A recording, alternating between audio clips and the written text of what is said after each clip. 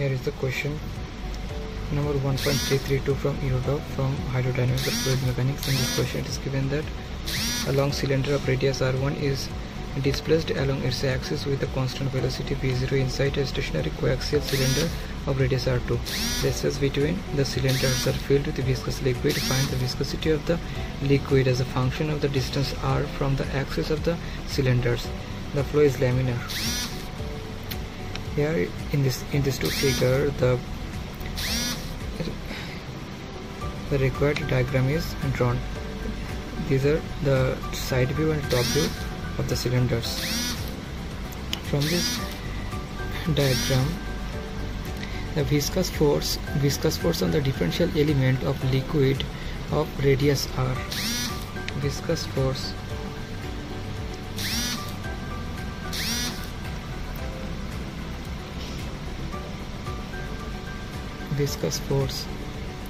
on, this is the differential element, on the differential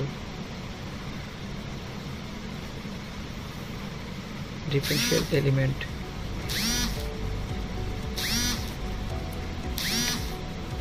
of radius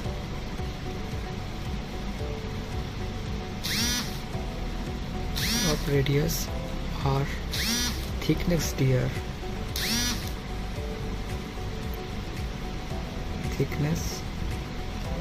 dr, and length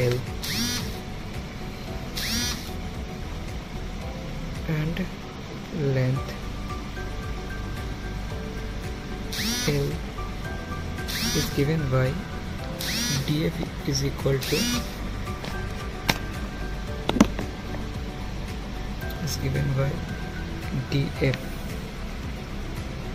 df for the small segment. So df equal to eta into area cross section of the cylinder equal to 2 pi rl. So it's become eta into 2 pi rl into velocity gradient.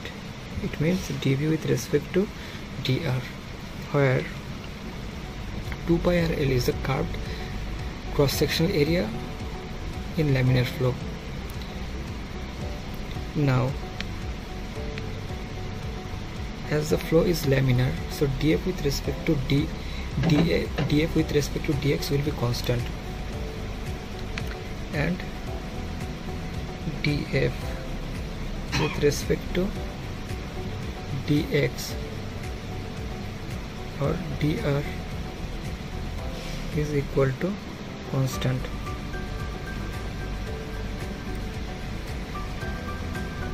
Now, from the given condition, eta into 2 pi rl into dv with respect to dr is equal to constant, which is equal to c.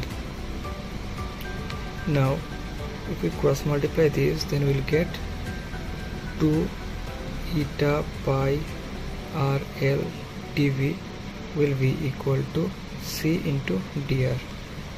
Now if we integrate to both sides, then it becomes 2 eta pi rl integration of dv is equal to c integration of dr.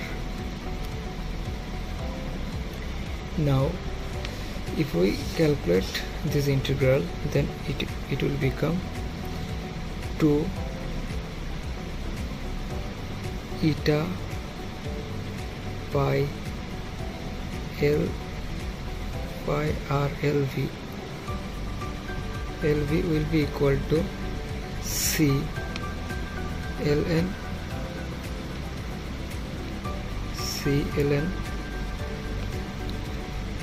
there will be 1 r, c ln r plus c1. From this equation,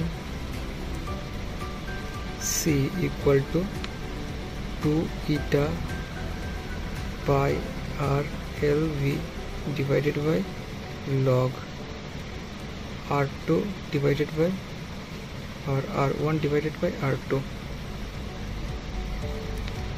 Now as it is given that 2 eta pi LV is equal to C ln R plus C1.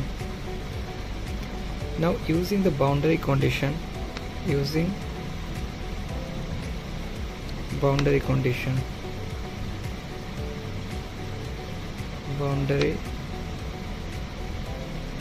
condition it gives us when R equal to R1, then V becomes V0.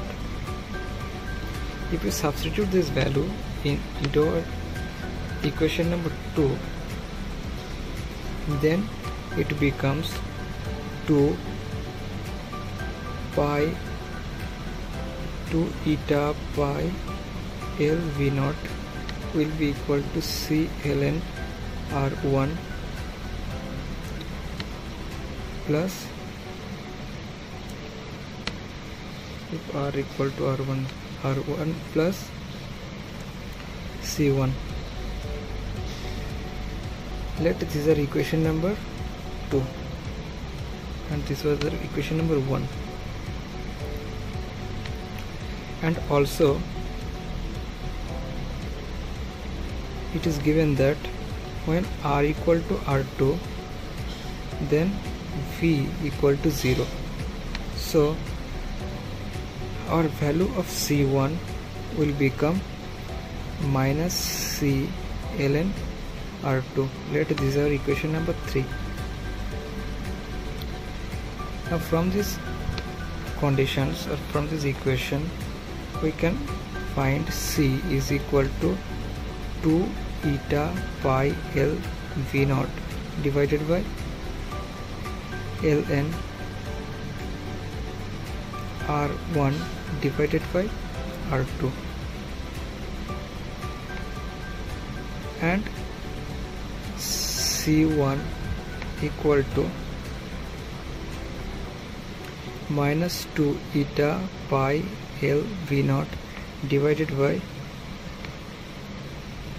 ln R1 divided by R2 into ln R2. So putting this value in equation number 1, putting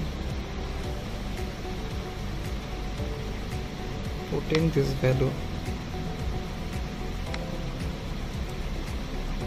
values in equation 1, will get V will be equal to V0 divided by ln R1 divided by R2 into ln small r divided by R2.